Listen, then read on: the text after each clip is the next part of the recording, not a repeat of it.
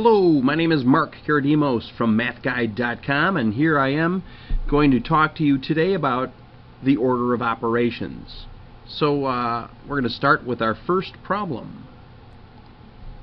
Well, there's many times that you're going to be dealing with some type of calculation, whether it's be calculating the area of some figure, the volume of some figure. It could be a variety of things, plugging in numbers in a formula that calculates interest. And you'll encounter several operations. Alright, well, what are operators? Well, operators are these multiplication, division, adding, subtracting, all of those things that we do with numbers are called operators. So when we have several operators going on with one particular problem, like this one, we have several, there is an order in which you attack this problem and carry out these operations.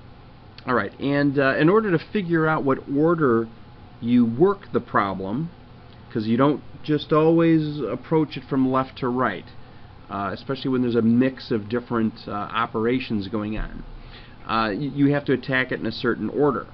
So I'm going to put up a graphic here that will explain what that order is.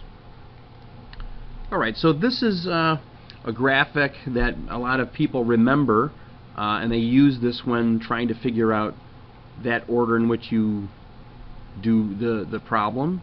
A lot of times people remember the PEMDAS, and they use a mnemonic device. They say this is please excuse my dear Aunt Sally. It's a very common one. It's kind of timeless. It's been around for probably hundreds of years. Who knows? So sometimes a silly little sentence like that will help you remember PEMDAS. Please excuse my dear Aunt Sally. Alright, well, what does it mean? Well, P stands for parentheses, E exponents, M multiplication, D division, A is addition, and of course the S is subtraction. So we attack it in this order. Okay, so the first thing we're going to do is look at this and say, alright, we're going to do anything that's in parentheses. So when I look at this -3, surely it is in parentheses, but there's no other operator with it. So I'm not supposed to do anything with it in this set of parentheses. Okay, so that means I'm done, and I'm going to approach this like a checklist. So I'd say, yep, we're done with the first part. Okay, exponents, we do that part next. Well, here you go. I've got an exponent. So in other words, I'm not going to touch the rest of the problem. 7, I'm going to have a minus sign, I'm going to have a plus sign, a division sign, and parentheses the -3. So in other words, everything is going to stay the same in this problem. I'm not going to deal with anything except deal with this one problem, which is to take 4 and square it. So 4 squared is 16. Okay, so I just did one particular step of the problem. Alright, the next step, well, let's see, now that exponents are done, if there is any multiplication and division, you group this together, and if there is, you take it from left to right. So I'm just going to look at all the multiplication and division, go left to right. So I'm going to say, okay, multiplication, let's see, that's subtraction, addition. Yep, there is a division sign. So I'm going to do this division problem next. So I'm going to leave the 7, the -16, the plus sign, and I'm just going to divide these two numbers. So let's see, 6 divided by -3. 6 divided by -3 is -2. Sometimes when people see plus sign and a minus sign together, they put parentheses around it so it doesn't cause confusion. So I am going to be adding -2 to something. Alright, but anyway, I did the division, and that's what I get, -2. Alright, what's next? Well, I've taken care of all my multiplication and division. Next I go to addition and subtraction. Okay, well, if I have any addition and subtraction, I just take it left to right. Well, it's all adding and subtracting. So I'm going to go left to right. So therefore I'm going to do 7 minus 16, and I'm going to get -9.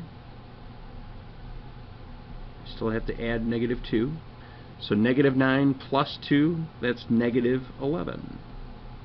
And there you have it. There's the first problem, and there's the first problem done by using PEMDAS.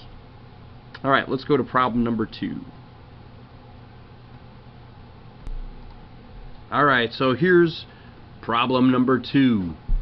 Alright, once again I'm going to take it through the steps. Parentheses go first. Alright, let's see. Parentheses. Yep, got something in parentheses. So I'm going to leave everything alone. Oops, I need the color back. So I put negative 2. I'm going to mess around with the parentheses there in a second. I'm leaving everything else exactly the way it is. Okay, so let's see. Negative 3 plus 1, that's negative 2. Okay, parentheses, check, done. Alright, next thing we do are exponents.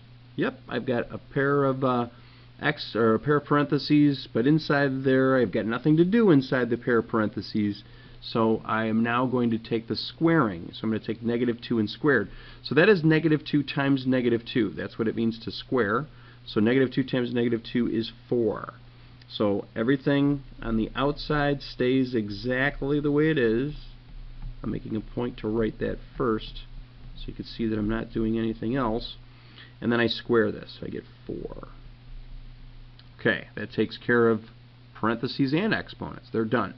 Alright, now we're going to do multiplication and division left to right. So let's see. I see a whole bunch. Let's see. Multiplication, division, multiplication, and addition. So in other words, I'm going to see this giant pack of numbers here. So I'm going to take it from left to right. So negative 2 divided by 4, or I'm sorry, negative 2 times 4, that's negative 8. And I'm just taking it one step at a time. I'm going left to right. Okay, let's see. Negative 8 divided by 2, that's going to be negative 4. Everything else I'm just writing down, right? So I just dealt with these two, wrote my answer down, and I kept all this stuff the same. Alright, again, I see multiplication, so I'm still going to multiply these two guys. I'm going to get 16. Alright, so that takes care of my multiplication and division. Next step, I do addition and subtraction left to right. Well, there's only adding, so I'm going to add. And I'm going to get 21. Now, it's you know, with the modern calculators, honestly, you could plug all this into a modern calculator and it's going to do it all for you. But you want to know what's going on with that brain inside the calculator. I mean, it's been programmed according to these rules. So you should know what's happening. One day you may be programming that calculator. One day those rules may be very important.